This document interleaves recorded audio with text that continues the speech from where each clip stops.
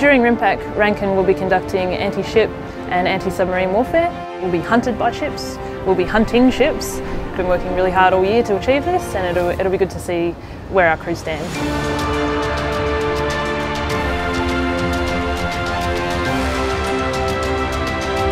As our head mark before altering around to come up on transit of the leads. The crew and myself are very excited to be able to get out there and sort of prove what we're capable of. We've trained very hard over the last 2 years in order to get here, and we really want to prove that we can be as good as anyone else.